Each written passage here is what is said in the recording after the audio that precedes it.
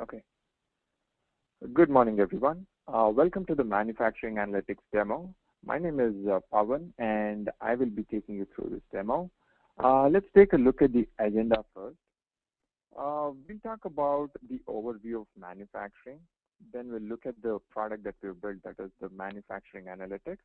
Then we'll take some typical business questions. Now, these are typical questions that any customer who's using manufacturing products or manufacturing processes in their company would have. And then in the live demo, I'm going to show you the reports and dashboards that we've built, and we'll see how our reports can answer these typical questions that any customer would have. Finally, we will wrap it up with the Q&A round. Okay, to get started, first let's try to understand what is manufacturing. As you can see the picture on the screen, this is the picture of a manufacturing organization or a company. Now, manufacturing is the process of producing or creating something. An automobile company can produce vehicles, say a pharmaceutical company can produce medicines. So it's a generic process that any company would follow. Of course, there will be some specific changes or specific processes depending on the line of business, but the general process of manufacturing would still be the same. Now, when we talk about manufacturing, it's not just going ahead and creating or producing new items. There are many other parameters to it.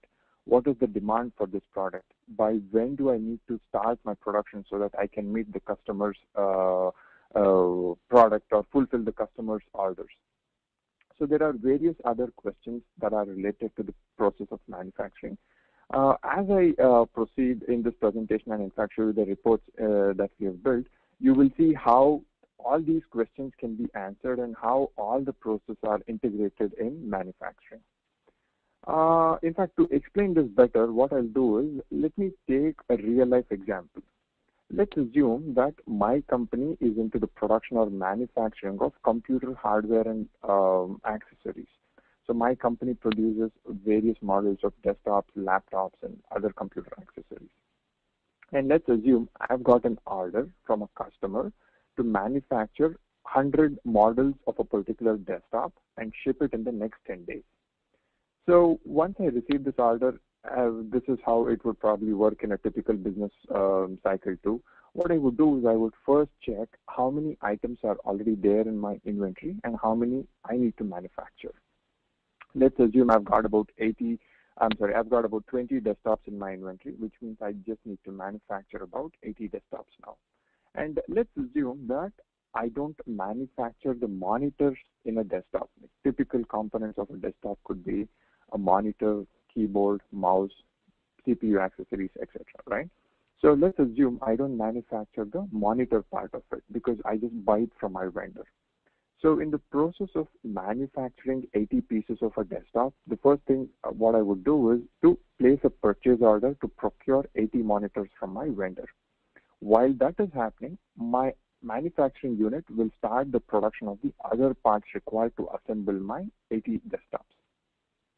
Now, a few other processes that would get involved here would be the testing team or the quality team, because I would like to ensure that my products are on par with the pre-required quality standard for the product. So quality team continuously starts working with my manufacturing team.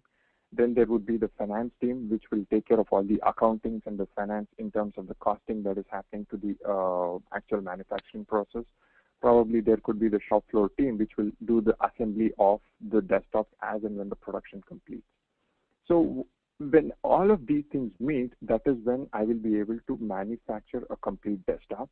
And let's assume that I am able to manufacture 80 desktops and then ship all the 100 desktops within the 10 days and fulfill the customer's order. So this process of initially starting the production of 80 desktops to the process of finally packing everything and then sending to the customer would typically be covered in a manufacturing cycle.